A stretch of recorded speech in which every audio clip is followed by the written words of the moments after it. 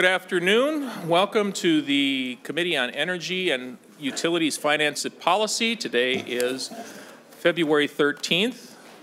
Just remember, folks, tomorrow is a special day for you husbands. Make sure you do go out and do what you need to do or you'll be in the doghouse. Mr. Chair. With that, especially you, Senator Matthews, you're a youngster to this thing.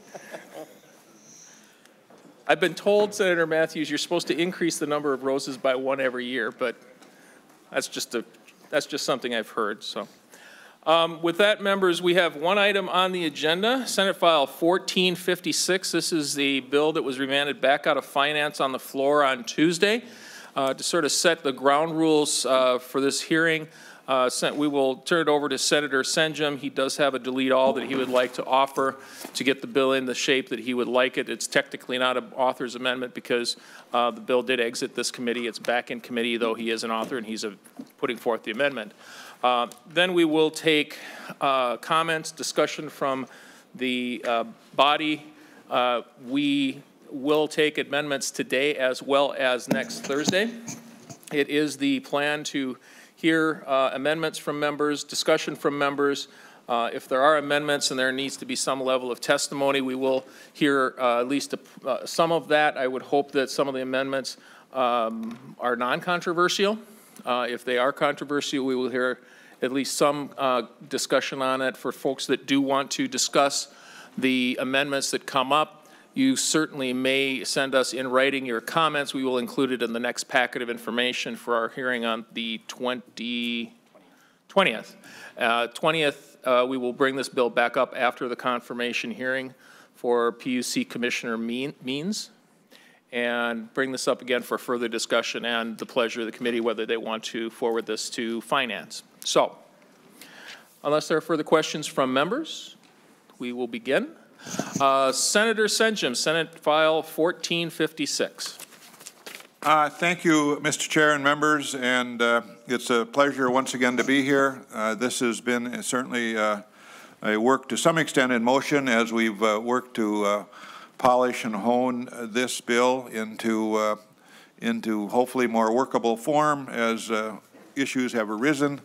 I think I just want to maybe start, maybe not so much for the committee, but just in a minute or so for the television audience, I believe there is one, to talk a little bit about clean energy first and how it works. And it's a rather simple concept, and it simply says that as utilities go forward and address the Public Utilities Commission in Minnesota about the need for more energy relative to either the discontinuance of existing facilities or perhaps even growth in people in Minnesota, as they approach a Public Utilities Commission that they need to think about it first from the standpoint of a clean energy option. And that clean energy option is defined, at least in this bill, as anything like nuclear, solar, wind, hydro, carbon sequestration, which is a clean technology, municipal solid waste, and even geothermal. So those kind of options would be the options that a utility would need to frankly go to the Public Utilities Commission with their first options. And if those options don't work from the standpoint of affordability and or reliability, then the option for fossil fuel continuance can be provided by the Public Utilities Commission. In addition to that, as plants do close, and as we think about plant closure over the next 20 years, we know, at least from the data we've been provided, that a good number of our utility plants in Minnesota will close over the next 20 years, and that's not a long time. This bill actually then provides support services to those communities along the lines of working with them, the state of Minnesota working with them to make it through what would be, frankly, a difficult time. We all know that from the standpoint of the dependence that utilities actually, they don't necessarily impose, but local communities by virtue of tax base and so on are very subject to, frankly, liking these public utility sites within their boundaries such that they do provide a lot of asset, not only from the standpoint of employment, but certainly from the standpoint of a property tax base. And then this bill also deals with transmission. We can't move into renewable energy future without considering additional transmission in Minnesota. We know that by virtue of a hearing we had last week. And then maximizing local workers. This bill would provide that as people come on scene to develop this new, if you will, renewable technology, that local workers would be if you will, the approach that's taken with respect to that. I personally know that as I've visited sites in my area of the state, not infrequently to see license plates from Texas and California and so on. Those workers are migrating up here to work. Well, this would necessitate that local workers, the bill defines within 150 miles, be employed at these sites. So that's the essence of the bill. Maybe what I think I want to do is just introduce at this point, maybe just touch on the reasons. So why am I doing this? I think we all know public attitudes with respect to energy have changed. Climate change is a big issue for many people in our state. The economics of energy have changed. Wind and solar is maybe about the cheapest kilowatt you can produce nowadays. And then I've talked about the retirements of plants. I do think an energy committee in 2020 has to consider about how we're going to move forward within the next 2 decades to, in fact, make sure that Minnesota has provided the kind of power it needs to economically and otherwise move our state forward. So that's pretty simple. So why don't I, Mr. Chair, then now move the A17 amendment, and that's an amendment to the Senate File 1456. If I could make that motion, and we'll see where it goes. Senator Senjum moves the A17 amendment. This is a delete all member amendment. Members gets it into the forum for our discussion. Is there any further discussion right now to the A17 as written? Seeing none, all those in favor of the A17 signify by saying aye. Aye. Opposed? Motion carries. Senator Senjum. With that, then, I would like to move one more amendment, and that would be the A38 amendment, if you have it. Just getting it. Pages are going to hand out the A30, you said 38? Mm-hmm.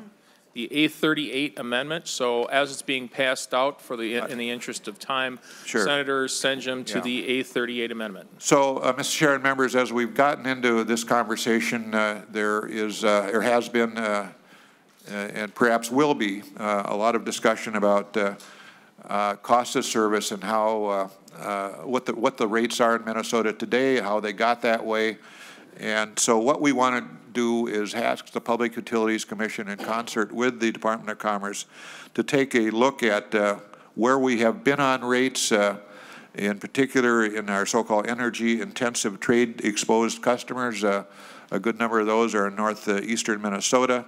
To take a look at, again, where we have been, what the facts are, and to have those reports, to have the report on those facts sent back to this this body, particularly the relative chairs of each committee. So I think by virtue of the fact that we've had a lot of discussion about rates, and frankly whether or not renewable energy is going to be something that increases rates or not increases rates, what's increased rates in the past, if there have been rate increases, this particular amendment strives to take a deeper look into that, and I think it's important from the standpoint of moving forward that we do that. So I offer this, and it's been moved.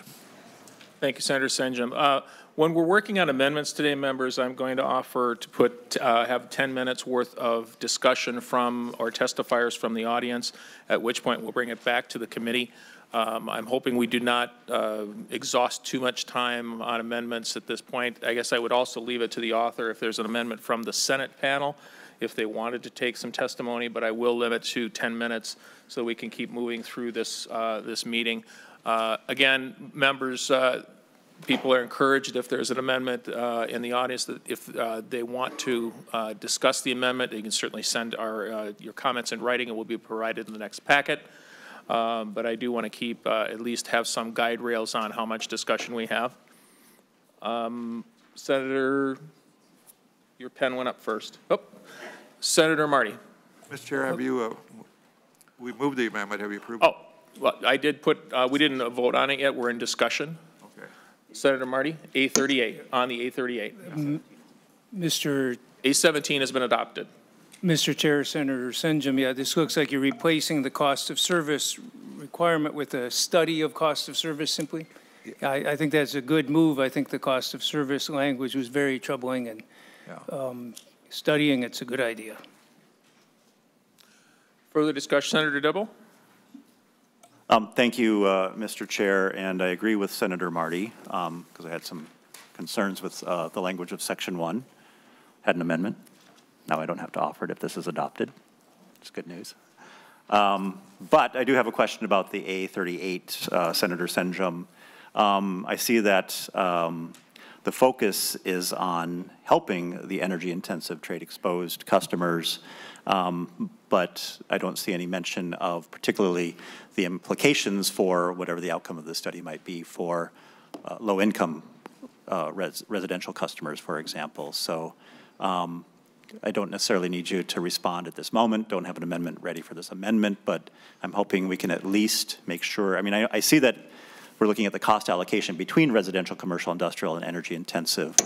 But the concern that there has been all along as we try to address the issues of the energy intensive trade exposed customers is the cost shift, particularly as relates to the residential customer base and particularly low income customers. So I hope we can at some point in the future return to this study to make sure that we're duly considering those customers. Senator, I would just say, as this study unfolded, the intent of this was to, certainly not exclude that, but to better understand this whole scenario with respect to rates amongst the relative classes. And so I would just say, at least for today, as this report comes back and as it gets studied and discussed, if that information's not there, I think it's important that we pursue it. So I don't know how to answer your question today, but it was not by intent to exclude your point.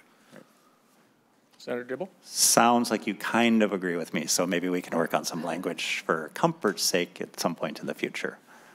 Senator Simonson. Thank you, Mr. Chair, and I just want to make sure that I understood what you said. Did you say you were going to take up to 10 minutes of public testimony, or did I misunderstand that? Up to 10 minutes per item, per amendment. At this time? At this time. I haven't opened that yet, but I will open it as soon as we're sort of done discussing that up front, and then open it to 10 minutes, and then bring it back to us for final comments and discussion whether we want to adopt the amendment or not. Of course, keep in mind, both of us were at both of the hearings. We've had multiple hours already of discussion on the global bill itself, so I'm trying to stick to the amendments. Thank you, Mr. Chair. Appreciate that. Senator Senjum, I'll just have one question, and then I would hope that we could open it up for testimony from the audience. If anybody is out there that's actually from northern Minnesota or from energy-intensive, trade-exposed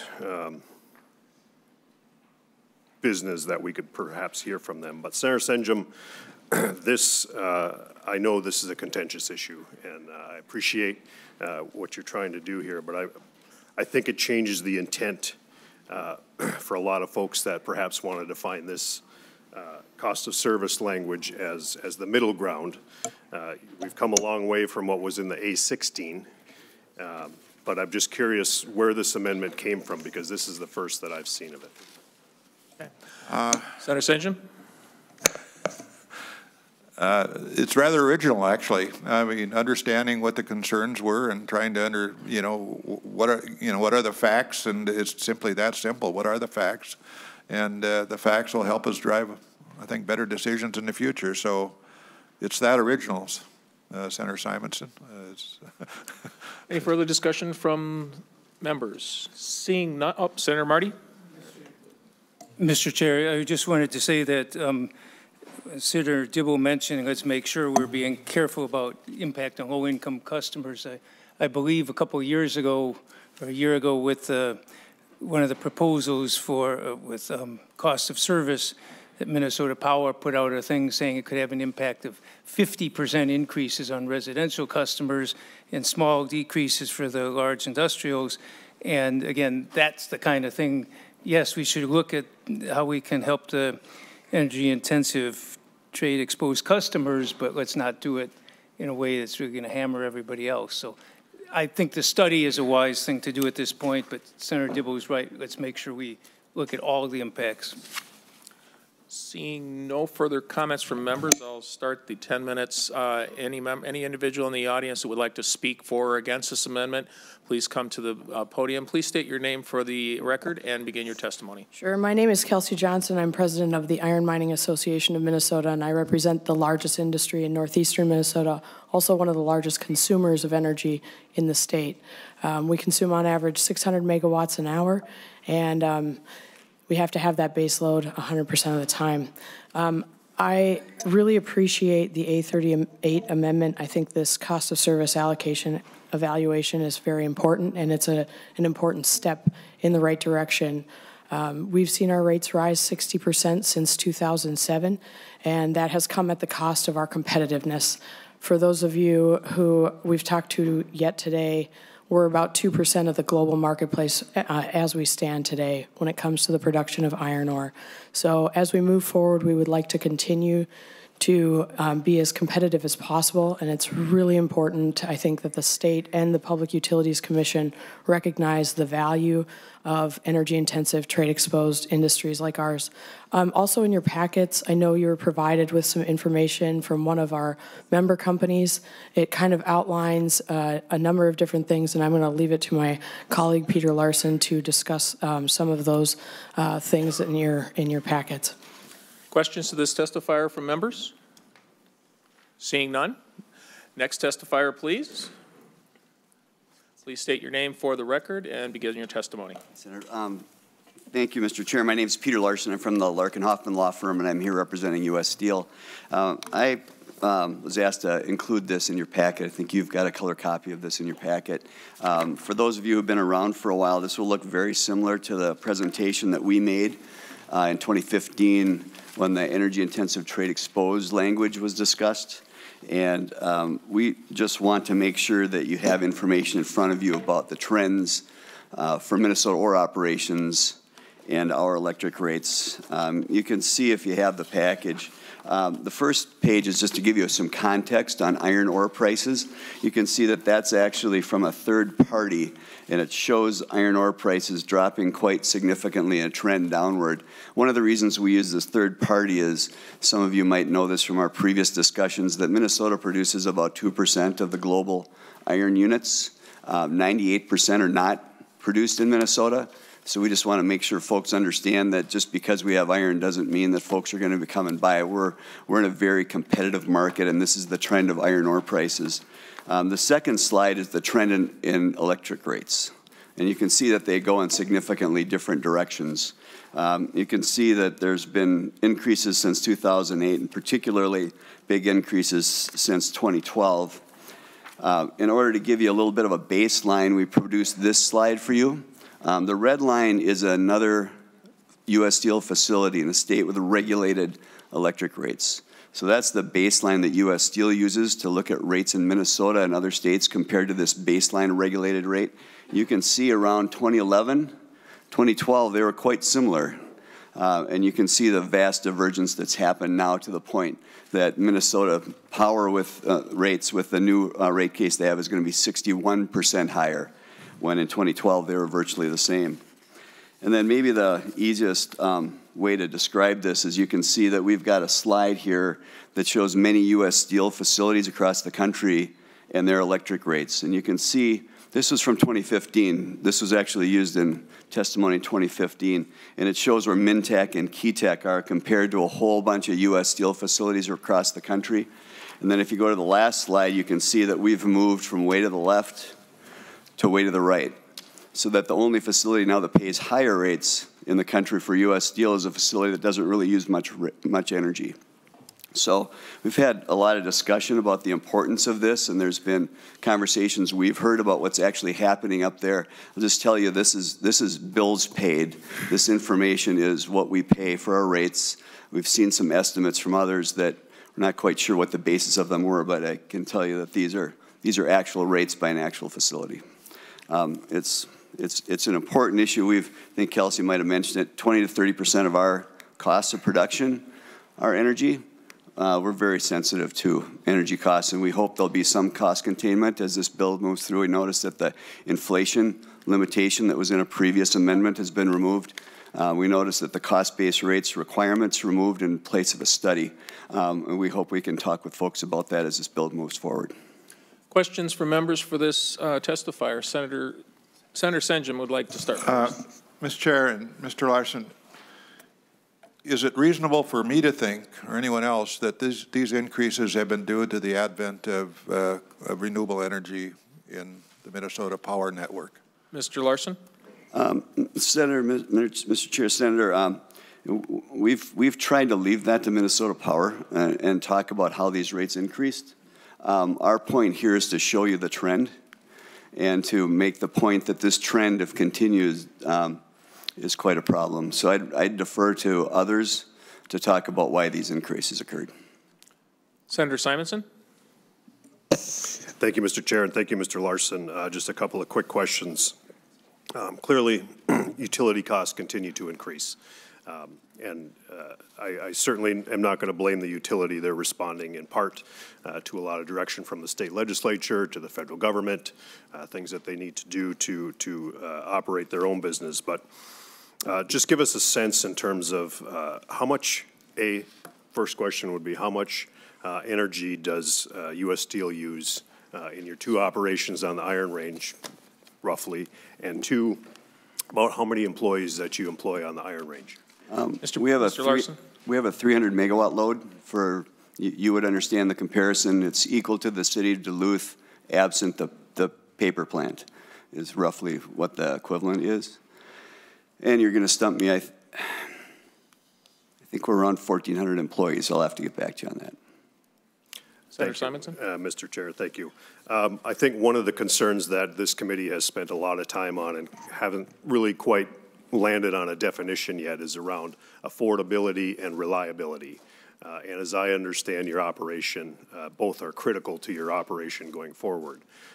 Ms. Johnson referenced the fact that iron ore produced on the Iron Range in Minnesota is about 2% of the global supply, if you will. And U.S. Steel is not headquartered in Minnesota, if I understand that correctly. But at what point in time do we run the risk of running U.S. Steel out of Minnesota? Mr. Larson? Mr. Chair, Senator, you know, that's an important issue. There's lots of things that affect iron ore and taconite in Minnesota. It's a global market, as is the steel market. Most of those things you don't have control over in this room. But one of the things you do have some control over is our energy rates, which are 25 or 30% of our costs. You know, what iron ore prices are going to be and whether we have the ability to produce it at a cost that's competitive varies with a lot of factors. 20 to 30% of that is our electric rates. Senator Rosen? Thank you, Mr. Chair. Mr. Larson, you mentioned that energy cost is 25% of your annual cost. Is that correct? Mr. Chair, Senator Rosen, that's correct. Senator Rosen? Thank you, Mr. Chair. Has that percentage gone up since 2007? Mr. Larson? Mr. Chair, Senator Rosen, I'd have to get back to you on that. I can tell you, given the cost, the percentage of cost, that's power, energy in total. U.S. Steel doesn't miss a beat in trying to reduce their energy use. Yeah. I'd have to get back to you on how that has changed, though. Mr. Chair. Senator Rosen? Thank you, Mr. Chair. Mr. Larson, I'm just trying to figure out if that's been consistent all along through the entire lifespan of the industry, basically. If it's consistently high, and where is the variable in that 20 to 25% variable? Mr. Larson? Mr. Chair, Senator Rosen, it's been consistently high, and if you actually go back and read a little bit about the start of taconite production in Minnesota, the University of Minnesota said that it was actually the energy cost that caused them to really have a problem making taconite viable, and it was the energy issues that they had to solve in order to actually make the taconite industry work in Minnesota. So it goes back to the 50s that this industry is worried about energy costs. Mm-hmm. Seeing no further questions for this testifier. Mr. Chair. Senator Rosen. Thank you, Mr. Chair. So, Mr. Larson, it's not necessarily the renewables that have caused the increase in the energy cost. Then is that fair to say that? Mr. Rose, Since 2007? Mr. Larson. Mr. Chair, Senator Rosen, there have been a lot of environmental improvements at Minnesota Power that we've paid for, I think, north of $500 million as an industry, and I'd really like to defer to Minnesota Power to answer that question, if you don't mind. Oh, that's fine. Thank you. Seeing no further questions, thank you, Mr. Larson. We've had two people that are either positive or neutral to this. Are there any individuals, I've stopped the clock when we're asking questions, are there any individuals that are against this amendment? So we can make sure we do have counterbalance and people who are against the item itself. Seeing none, are there any other individuals that wish to testify either way on this amendment? Seeing none. Annie, yes. Feel free to step up. Sorry, I shouldn't refer to you by first name. Please state your name for the record and begin your testimony. Thank you, Mr. Chair, and sorry I was difficult to spot back there. I wanted to come up and thank Senator Senjum for bringing this amendment forward. I know, Senator, you've been working really hard on, this is a difficult issue to address in a way that helps all of the ratepayer class, including the large industrials and the residential customers and everyone else who's an electricity customer. I'm representing the Citizens Utility Board of Minnesota to advocate for residential and small business customers. We had serious concerns with the previous language that would have based rates on cost of service and the impact that that was likely to have to residential customers. Of course, the issues that Senator Simonson and the folks from the large industry are raising are really important, and we want to be able to support electricity prices that keep our businesses healthy as well. It gets really complicated in Minnesota Power Service territory just because it's such a unique utility where they have very, very few customers aside from maybe a dozen or so of the largest industries probably in the country. And so solving those cost questions in that small service territory gets complicated. So I think a study is a really good approach to it, just so that we can understand all of the facts, where the utility is at, what factors are actually causing some of these changes, and begin to take a more measured approach at how to really solve it. So thank you. Questions to this testifier? Seeing none, thank you. Seeing no further, please state your name for the record and begin your testimony. Thank you, Senator Osmek. Kevin Pranis, here on behalf of LiUNA, Minnesota, North Dakota. We represent 12,000 union construction laborers, and want to testify in favor of the amendment. Appreciate all the hard work that Senator Osmek and Senator Senjum have put into coming up with a balanced clean energy proposal.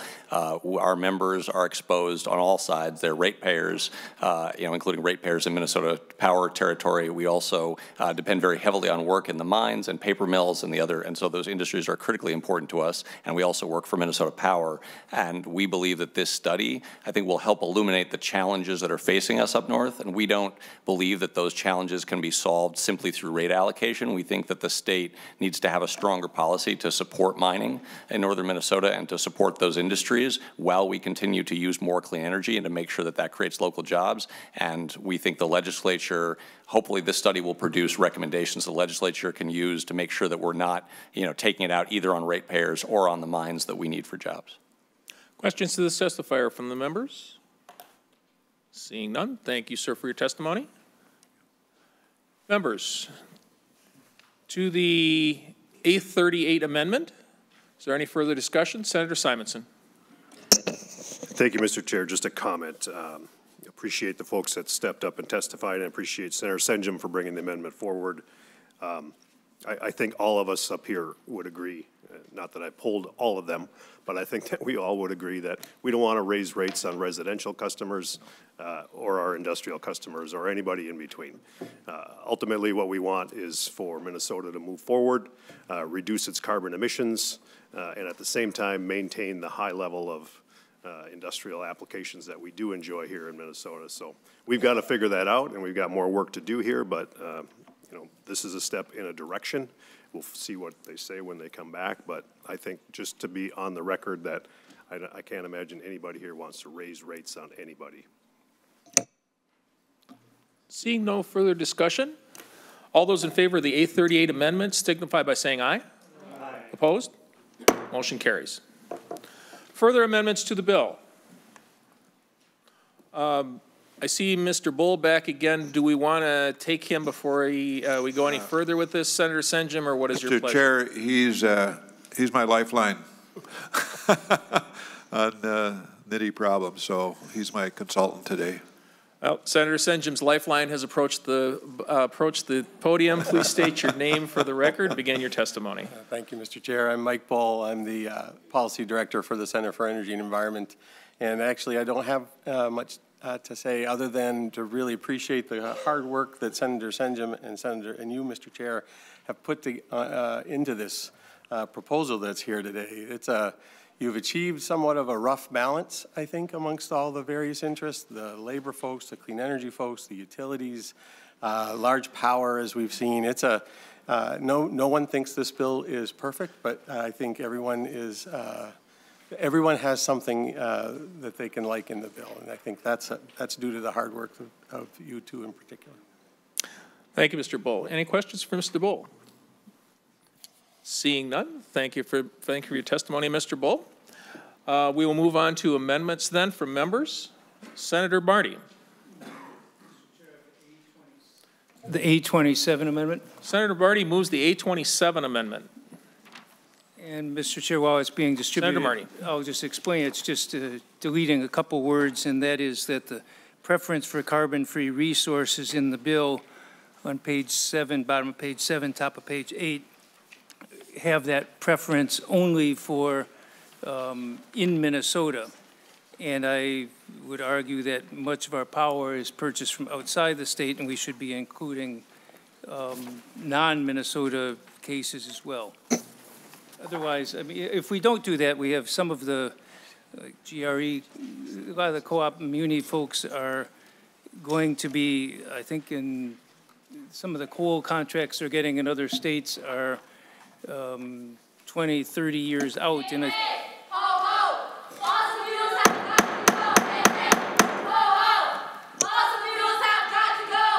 this committee will be in recess.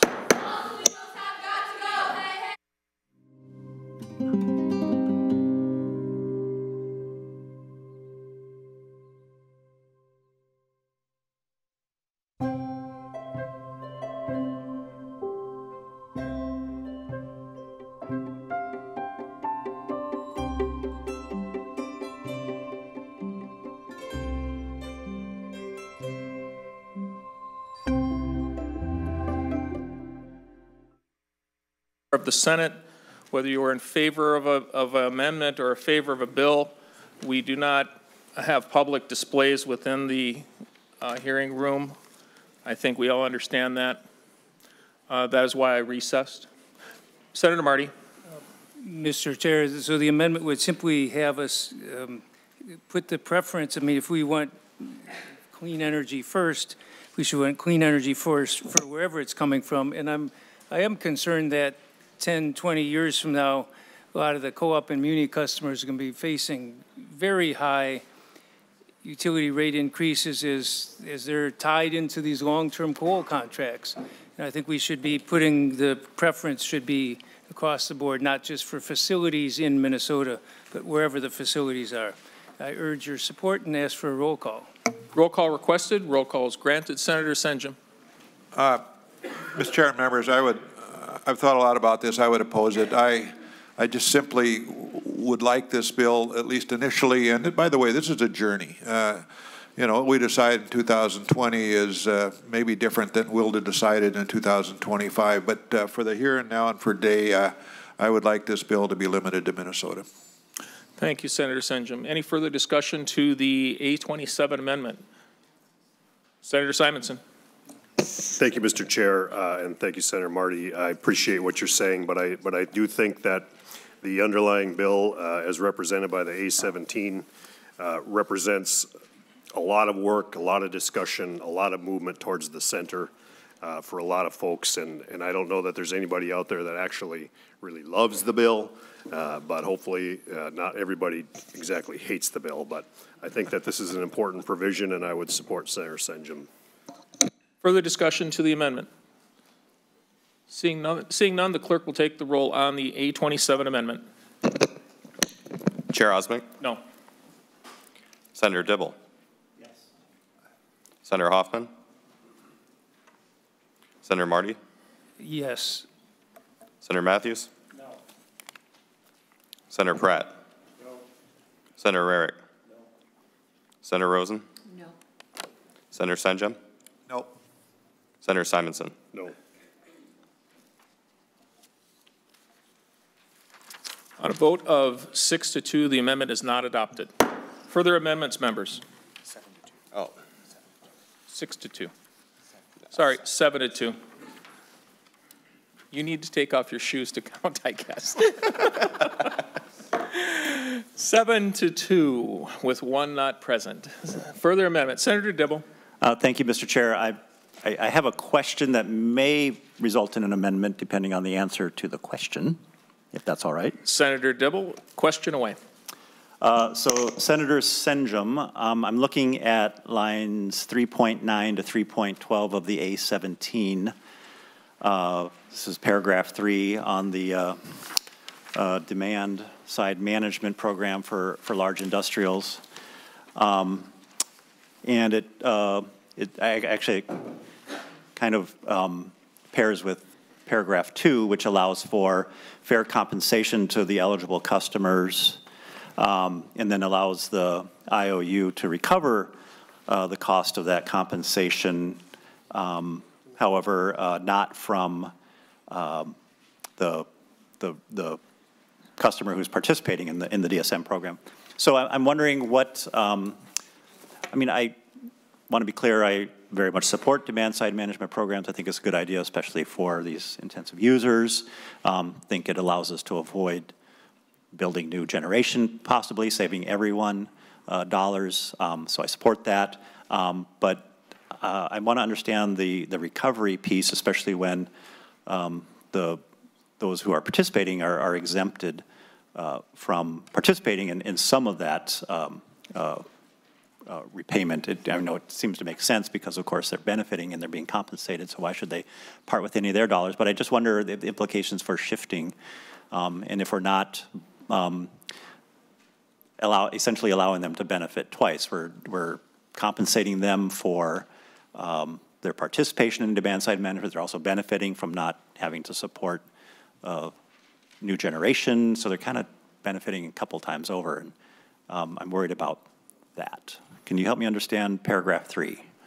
Senator Dibble, just so I understand, which lines were you looking at? 3.9 to 3.12. 3.9 to 3.12. Yeah, which supports paragraph 2, 3.3 to 3.8. Right. Senator Senjum. Thank you, Senator Dibble.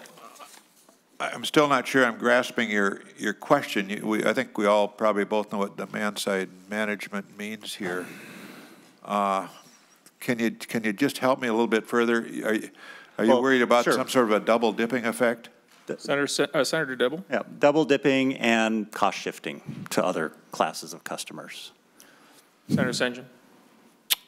Senator Dibble, I'm obviously not an expert in this. Maybe there's some in the audience. I would say that if there's double dipping, I think, you know, if you weigh that against what you just talked about in terms of the need to build additional facilities and so on, that the double dipping would perhaps be the preference because it is so occasional. This doesn't happen often, in my view. At least it didn't where I worked. And I'm just believing that given the choices, this is a better approach than, and maybe if you have to accept a little double dipping, if that frankly occurs, that's probably the price of a good demand-side management program. I cannot say any more than that, and maybe there's, again, more expertise in this room. Senator Dibble, we have someone to the podium that may answer that question. Please state your name for the record, and please respond to the inquiry on page 3, lines 9 through 12. Good afternoon, Mr. Chair, Senator Dibble, Andrew Maratzka, law firm Stoll Reeves. I do a fair amount of work on behalf of large industrial customers before the Minnesota Public Utilities Commission, so I think I generally understand Senator Dibble's question, and the way I would describe the demand-side management is that you are getting a lesser quality of service. In other words, you have, under the utilities tariffs and under the laws in the state of Minnesota, the right to expect not perfect service, but very good and reliable service. If you are signing up for a program where you are going to have your service interrupted, be that a residential customer or a commercial customer or a large industrial customer, you are getting you are signing up for a lesser quality of service. It will be less reliable because it will be interrupted, and you will be, and in exchange for that interruption, you will receive a credit. So if you also have that credit for the lesser quality of service watered down by paying for that credit, you aren't receiving the full value of signing up for that lesser quality of service. So all this provision does, is, as I understand it, is simply say you shouldn't pay twice for that lesser quality of service. Senator Dibble? So thank you. I'm not disputing that eligible customers shouldn't receive consideration for participating in demand-side management programs. My question is, you know, what will the level of compensation be, and you know, given that they're also going to benefit from that utilities need to not necessarily build new generation, so they're already getting a benefit there from participating in terms of, you know, controlling increasing rates. That's the whole principle around conservation and efficiency improvements, or part of the rationale for SIP and those sorts of programs. But it says that the investor-owned electric utility can recover the compensation from all the other ratepayers, and except for those who are participating in the DSM program. So I'm just concerned about a double benefit and a cost shift. So Mr. Sullivan is at the Senator Dibble, let me take a quick swing at it before that we get there.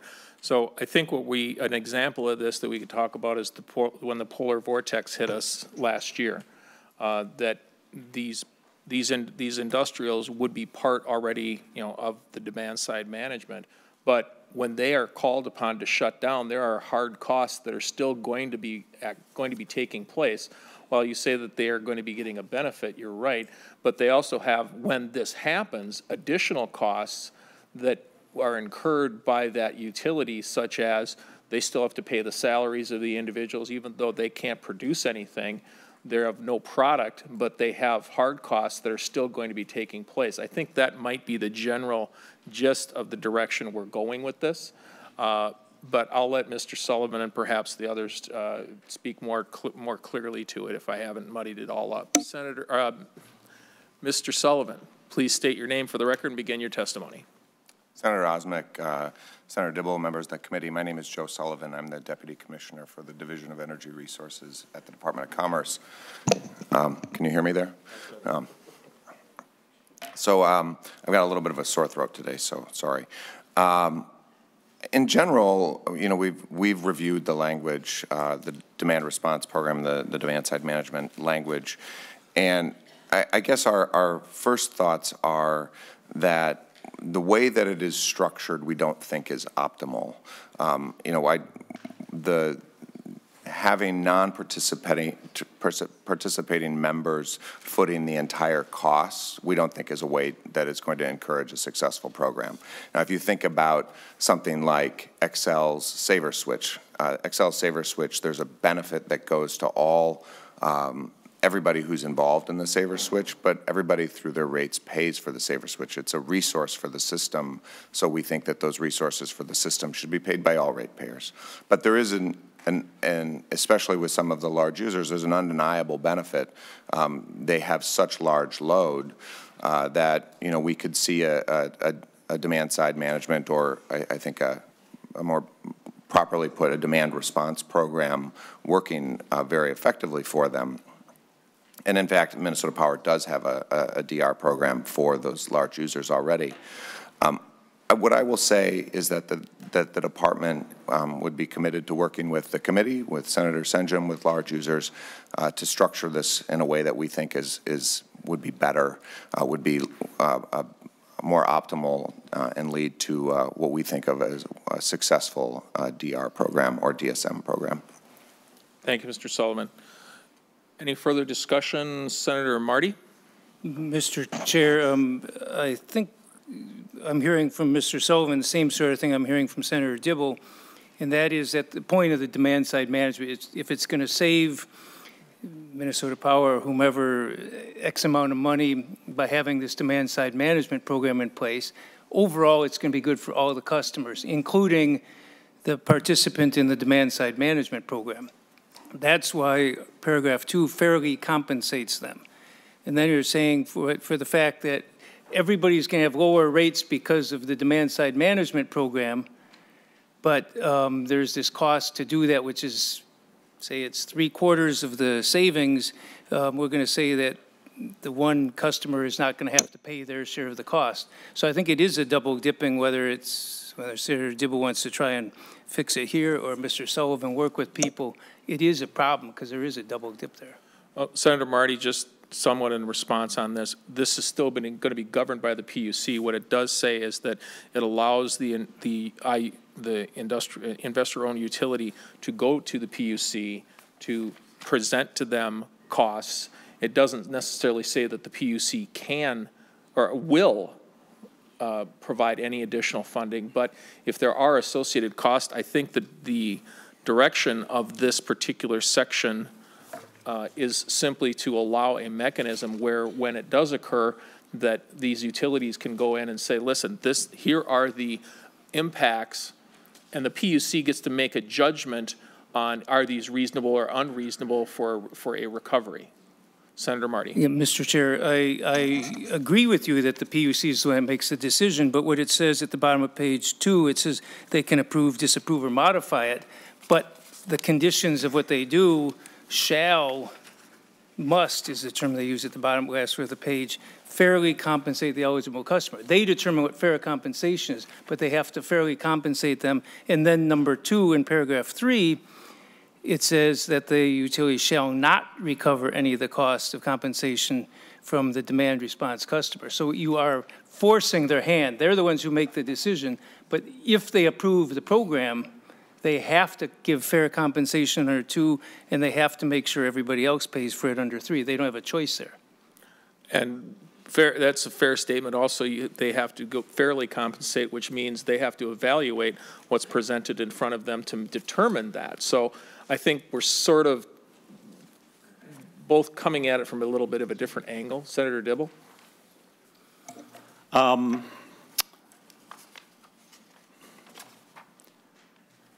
So, Mr. Chair, I will not offer an amendment at this moment, but I might, because I am concerned about this language starting at line 3.10 through 3.12, which says provided, however, that the utility shall not recover any cost of compensation or other costs associated with the demand side management program from any demand response customer facility. For the reasons that Mr. Sullivan cited and my concerns that, that Senator Marty also articulated, which is that everyone's benefiting from the demand side management program, and granted, there should be fair compensation to those industrial customers that are going to some expense resulting from the interruption in their business processes. But, they should participate even a little bit, in what is essentially obtaining a resource. I mean, we try to think of conservation and efficiency, and demand-side management is thought of as a mechanism for conservation and greater efficiency in our energy system at peak moments and that sort of thing. I think we're trying to think of that more traditionally as a resource. And all ratepayers help obtain the resources, the generation sources, the other mechanisms we have to meet the energy needs of the entire service area. And Senator Dibble, you have a second bite at the apple next week if you decide to present that. So I appreciate you not presenting it now. I think there still is obviously going to be 7 days worth of additional discussion that we may have on this. So, members, further amendments? Senator Marty. Mr. Chair, I have the A26 amendment. Senator Marty moves the A26 amendment. While it's being passed out, Senator Marty. Sure, Mr. Chair, this amends the preference for carbon-free resources. At the top of page 9, it says it does not apply to facilities previously approved or approved by the legislature, or in other words, the things that are already in effect, we're not going to count them in the preference. And also would take clause F, I believe it is, on page 9, line 17 through 19, about the decision to continue operating a peaking generation facility, that those things would be exempted from it as well. In other words, if the goal should be clean energy first, not clean energy some of the time, but we should be counting all the factors. And like with the one for counting outside of Minnesota ones, I think this is the same issue. We're trying to say we want clean energy first, but we're going to exempt most of the decisions we're making. So I'm troubled by that, and I urge you to delete those two clauses and ask for roll call. Roll call requested. Roll call granted. Senator Senjum. Mr.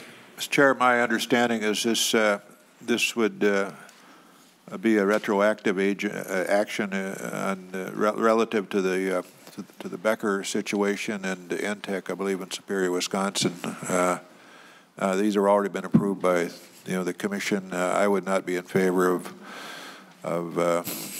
any retroactivity here with respect to those issues. Thank you, Senator Senjum. I think also on lines 17 through 19, that'll, for all realistic purposes, it probably completely eliminates any peaker plants that may be needed on the grid to maintain reliability and affordability, which is exactly, well, for certainly reliability. And that is one of the key hallmarks of this bill, is focusing on to make sure that we have reliable energy in the state of Minnesota. Taking that out would essentially leave us hot in the summer and cold in the winter. At least it's my opinion. Senator Marty. Mr. Chair, just to point out at the preference that we're talking about here at the bottom of page 7, it says that they shall not approve a carbon emitting resource in a plan or certificate of need unless the utility demonstrates that the carbon-free resource alone or in combination is not in the public interest. So you already have those factors being considered there. In other words, we're saying we want you to consider this if it's in the public interest, but then even if it is in the public interest, we're not going to allow you to count these two categories. And I think just like the non-Minnesota things, we ought to be counting all of them because they still have that determination, is it in the public interest or not? Senator Dibble. Thank you. Just to expand a tiny bit on Senator Marty's points, these two provisions create an exemption and an exception for fossil fuel sources of generation, which kind of runs counter to what is the stated underlying intent of this whole bill. And as I understand, in at least a couple of instances, these actually aren't, this isn't retroactive. These are facilities that are kind of in process of being considered. They've been proposed and they've made a part way down the path, but they're not a done deal. And so it makes sense to consider most cost-effective and environmentally effective aspects of the entire portfolio that's being proposed in these IRPs. Senator Matthews. Thank you, Mr. Chair, and I will speak up and go on record on this. I am not just a no on this amendment. I am a heck no. I'll keep this PG for all the kids that are in our television audience. And it's because of it's specifically targeting my community that's already taken a gigantic step with the decommissioning of Sherco 1 and Sherco 2, a gas plant that's been approved and has not yet begun construction. I'm going to stand firmly against those that are trying to reach back and claw that back. Our community has taken on a lot to get to this point, and I'm not going to let the rug get pulled out from under them after the concessions they've already made on this. So I will be strongly opposing this amendment. Senator Matthews, congratulations on the first part of fatherhood, which is governing your words that come out of your mouth, because you're going to learn in 18 years what happens when you don't. Talk to my kids. Further discussion? Seeing none, the clerk will take roll on the A26 amendment.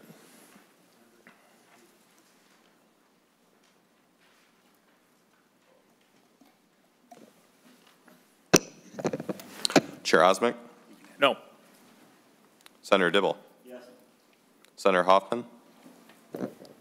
Senator Marty? Yes. Senator Matthews? Heck no. Senator Pratt? No. Senator Rarick? No. Senator Rosen? No.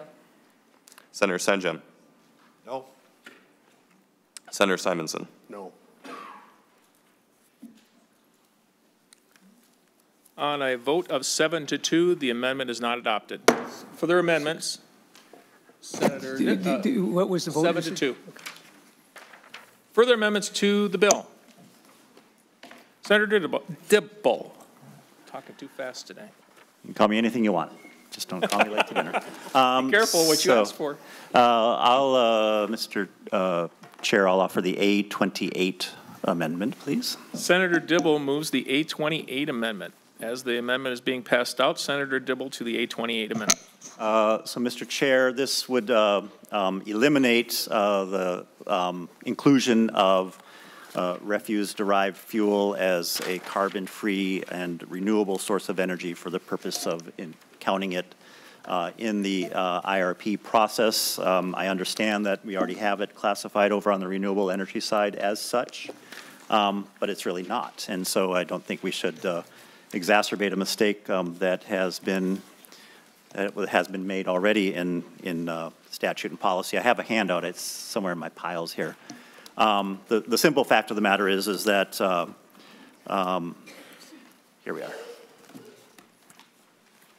The simple fact of the matter is, and I'll just keep this quick because, as I promised to you, I don't intend to spend too much time on a series of amendments that Senator Marty and I have. We just would like to bring these issues up for discussion and make our points.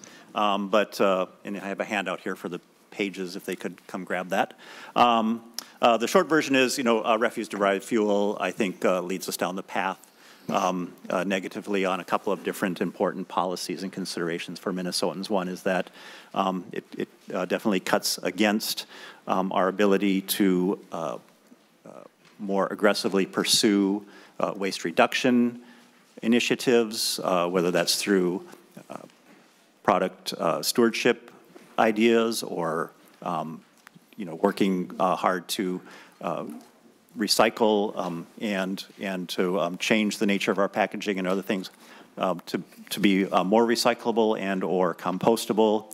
And refuse-derived fuel, when incinerated, isn't clean, has a high carbon profile, has a toxins profile, it generates ash that is sometimes used for other products that, or other kinds of activities that aren't safe. The residue itself is disposed in landfills, so it doesn't vanish into thin air. There is some leftover, and that this is not the handout. This is a different handout. Yeah. So yeah, this is this is another handout that I want for a future amendment. So I guess pages got a little ahead of themselves. That's fine. I would like to request a roll call vote. Roll call requested. Roll call is granted. Senator Senjum. Thank you, Mr. Chair and members. This is perhaps my heck no. And, only because, we're all, to some extent, victims of where we came from. Our Olmsted County Waste Energy Facility was described in Rochester as a gem. It is a gem. It heats and cools, I believe, 42 fairly major downtown buildings. It spins electricity. It takes care of the terrible problem of citing landfills and everything associated with landfills from a pollution point of view. Coincidentally, as chair of the bonding committee, we're looking at a landfill in Burnsville, Minnesota that is well going to perhaps cost the state of Minnesota over $100 million to dig up, to reline, and to, at least per recommendation of the Pollution Control Agency, actually put the waste back in. I think going forward, we're going to need to burn more of this. We cannot afford to bury this stuff. We've got to find some sort of a beneficial use. And yes, we recycle and we compost and do all of those things. But there's always this leftover waste that I believe incineration and energy production is its best use for. So I would oppose the amendment. Thank you, Senator Senjum. I saw a little scurrying back there. Is there a testifier that would like to speak for or against this amendment? Please state your name for the record and begin your testimony. Mr. Chair, members of the committee. Yes, my name is Tony Hainault. I work for Hennepin County Public Works. I'd like to speak against the amendment. Drawdown is a list of 80 critical steps we can take to reverse global warming. It's compiled by Paul Hawken. It includes waste to energy as a transition technology. His advisors on the project include notable climate change experts, Elizabeth Colbert, Bill McKibben, Barry Lopez, Annie Leonard, the Executive Director of Greenpeace. The report does not so much embrace waste to energy as it recognizes its potential as a bridge solution and identifies that 1.1 gigatons of carbon dioxide emissions can be avoided by 2050 through waste to energy, primarily from reducing methane emissions by keeping them out of keeping the waste out of landfills.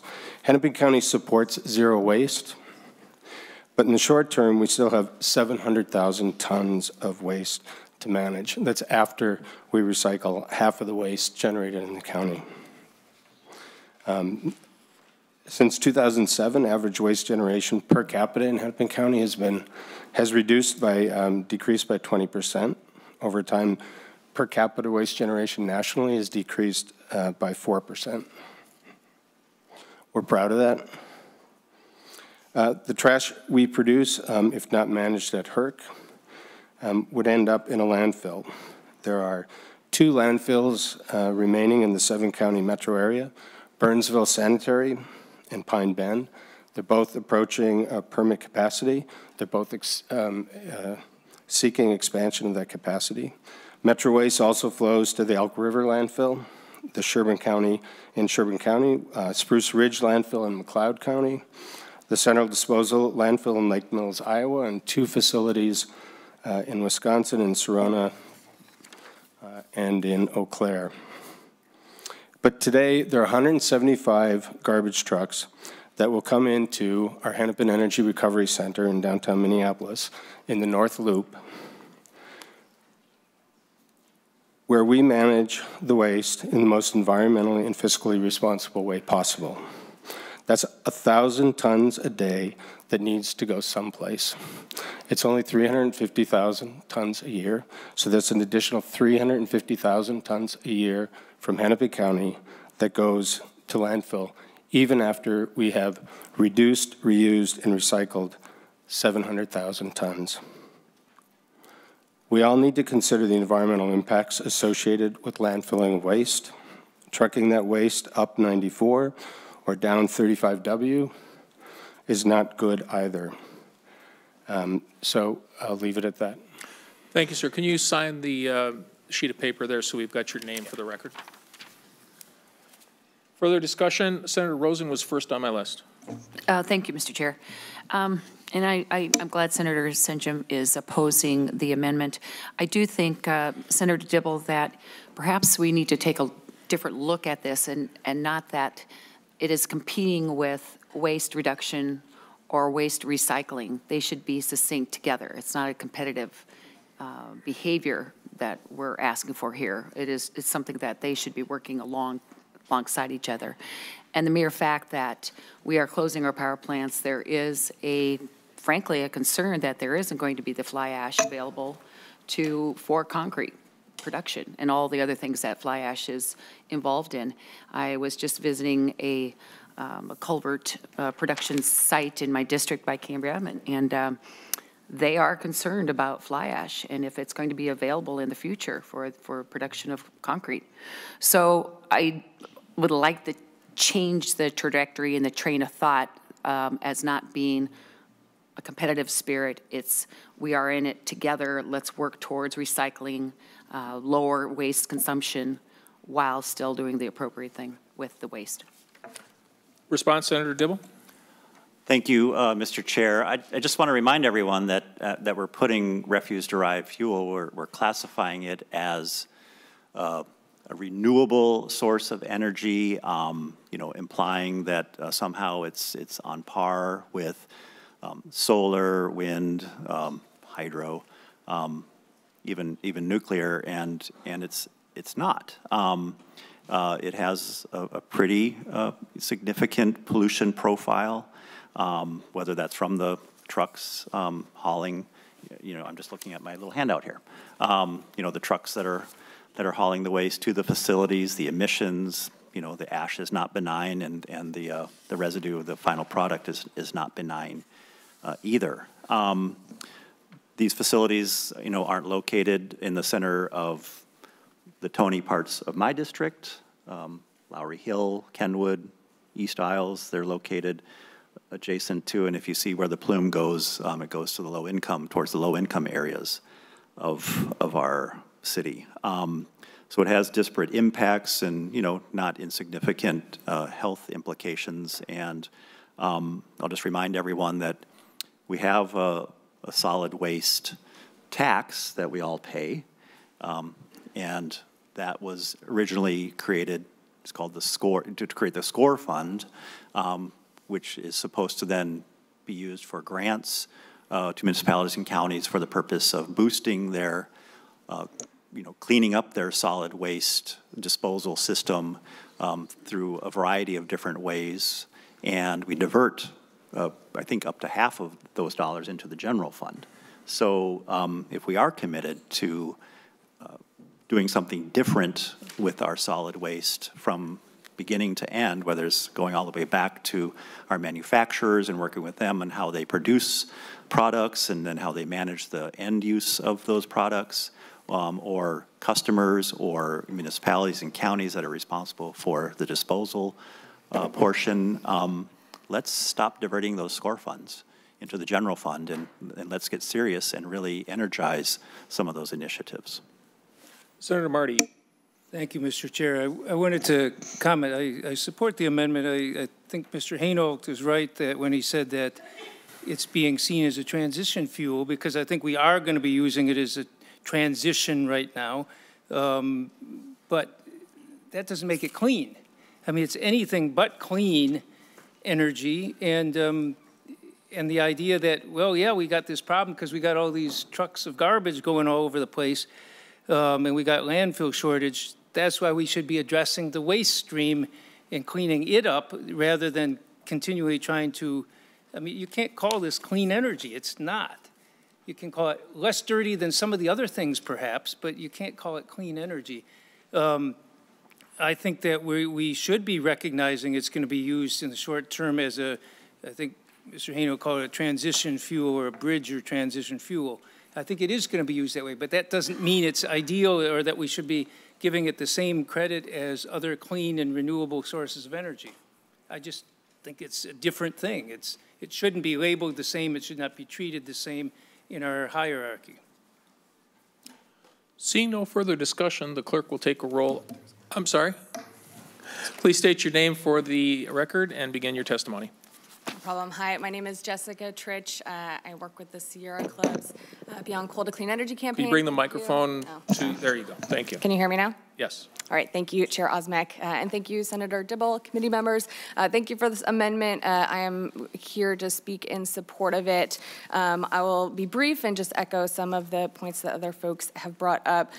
We're very concerned with the idea of adding waste incineration into classifying it as renewable energy in this proposal. As has been mentioned, waste incineration is not clean. There are a lot of emissions that come from that, and unfortunately, those emissions disproportionately impact low-income communities and communities of color here in Minnesota and across the country. Across the U.S., 8 out of 10 waste incinerators are located in low-income communities or communities of color, and most of these incinerators across the country are located in places where incinerators are considered renewable energy.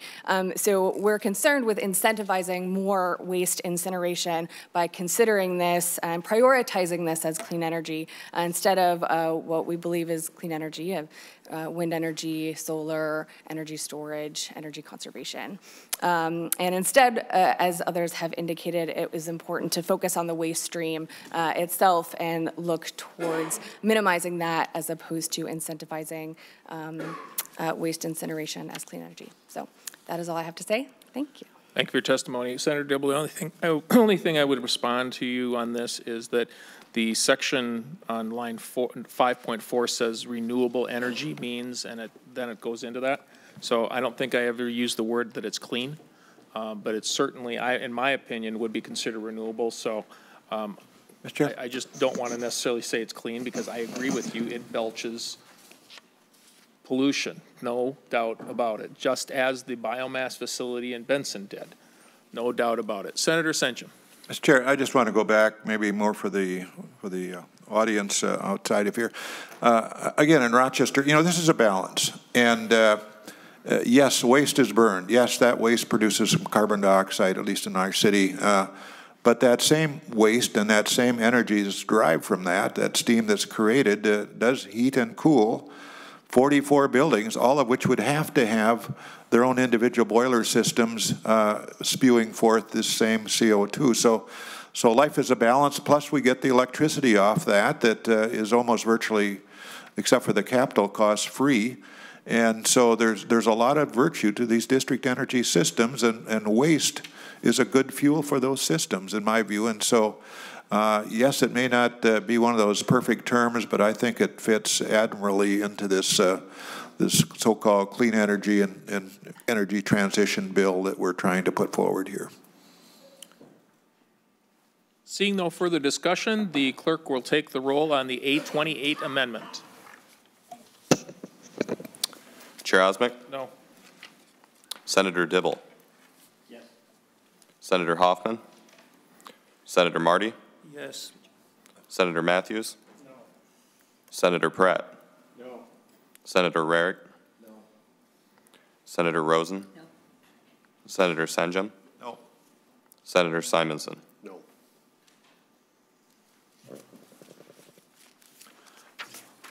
On a vote of 7-2, the amendment is not adopted. Further amendments, members? We do have about 10 minutes remaining in our time frame, and we will be picking this up again on Thursday. Senator Marty, you raised your pen. Mr. Chair, I have the A40 amendment. Senator Marty moves the A40 amendment. The amendment will be distributed. While that's being distributed, Senator Marty. Mr. Chair, I hope this is not a controversial one with Senator Senchum or others, but this is simply in the coordinated energy transition study to look at the costs and benefits. Right now, it's talking simply about the costs of operational changes and building up the grid. There are clearly benefits of doing so as well, and I do have concerns at several places in here. We're going to study this, but we're going to tilt the playing field in certain ways. I think asking for a look at costs and benefits is a simple fairness issue. Senator Senchum. Mr. Chair and members, I adore this amendment.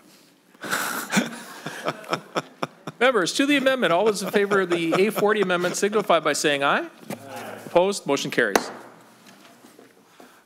I love it when a plan comes together. Senator Dibble. Mr. Chair, I'd like to offer the A35 amendment, please. Senator Dibble moves the A35 amendment. The amendment will be distributed. Senator Dibble. Mr. Chair, this provides for,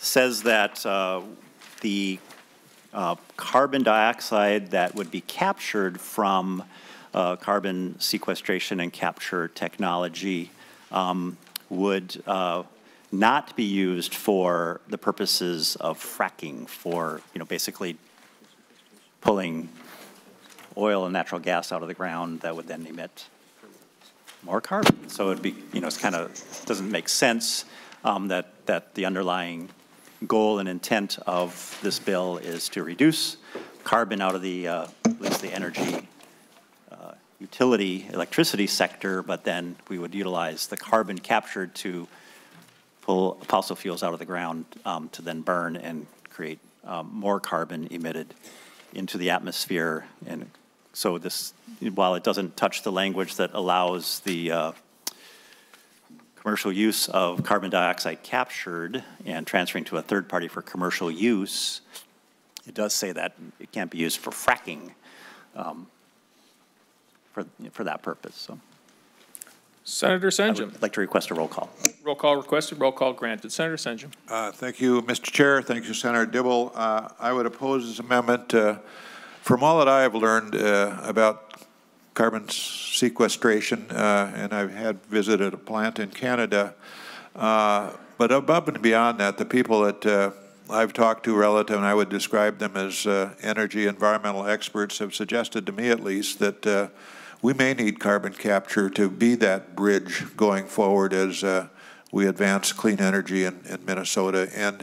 And to that extent, at least what I was told in Canada was that this is not feasible financially except for, if you will, enhanced oil recovery and carbon capture then, of course. Or carbon sequestration.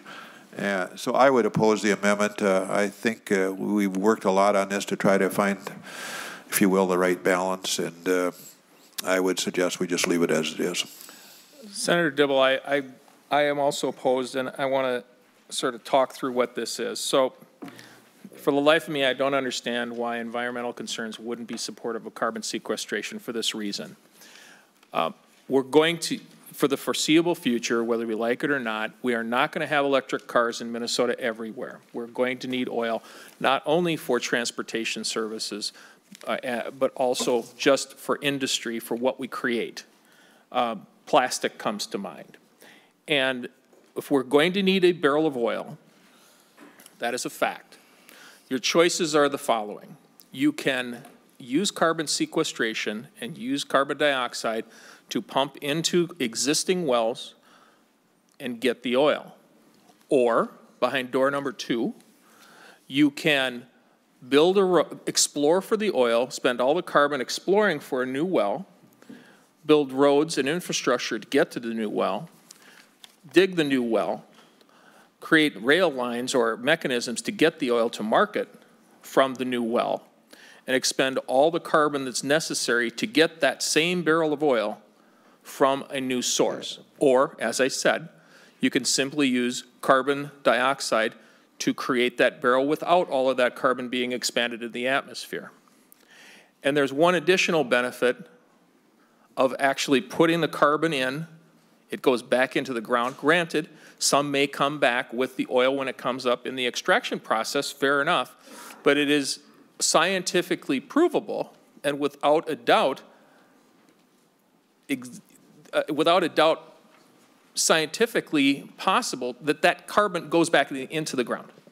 No doubt whatsoever.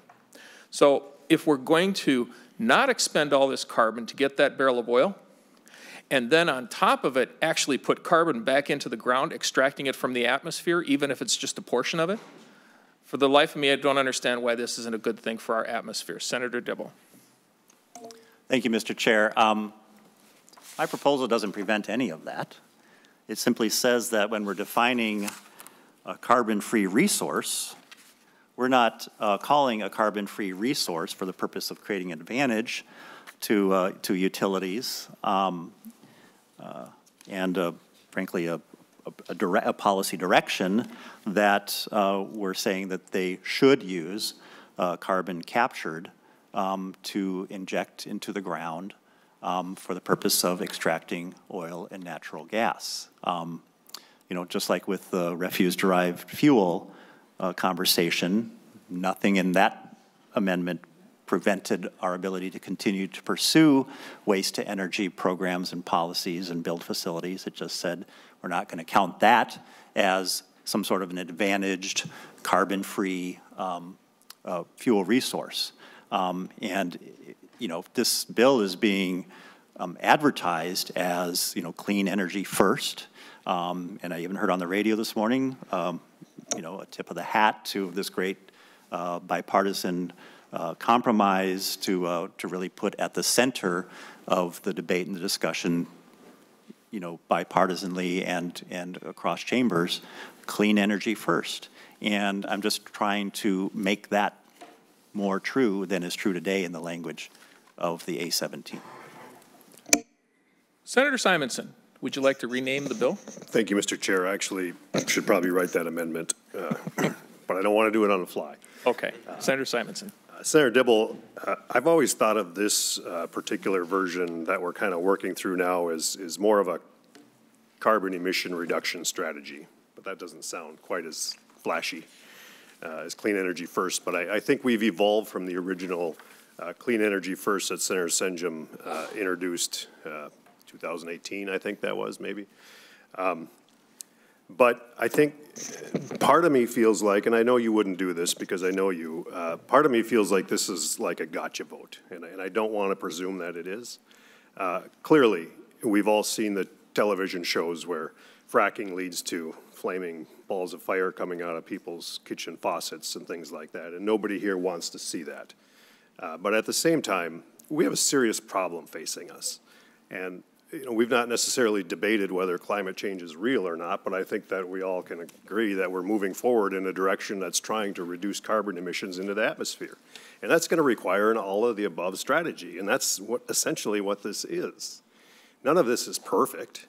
None of it is the best answer. Nobody up here has the absolute best answer. This is what we should do to reduce emissions 100% by such and such a date. That does not exist today. The technology does not exist for this state of Minnesota to operate on 100% renewables. Might we have that technology in 5 years? Maybe. 10 years? Maybe. I don't know what that number is. But we need some kind of transformation to get us from point A to point B. And I think to say that we can't use diverted CO2 for hydraulic fracturing limits opportunities. We're going to need gas to help us through this transition. There is no way to get around that.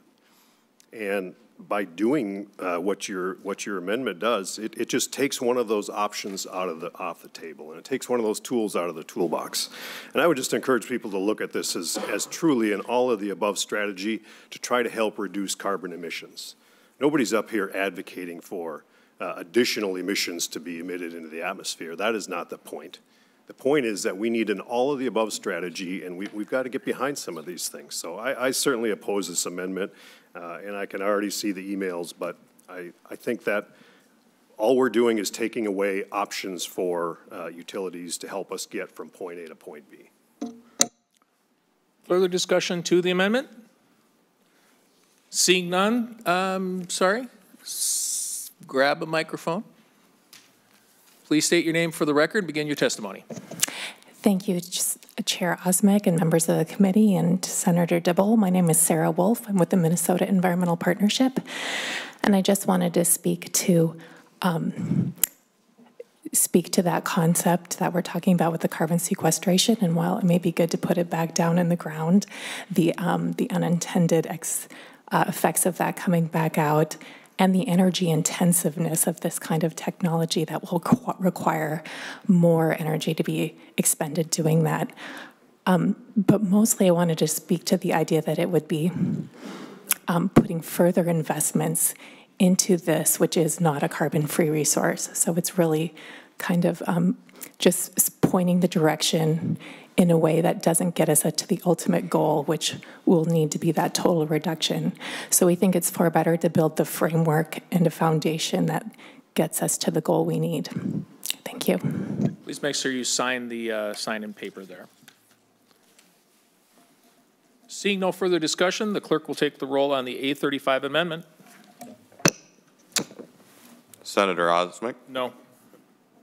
Senator Dibble? Senator Hoffman?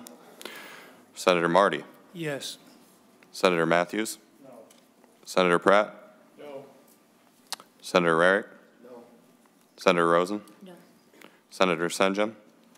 No. Senator Simonson? No.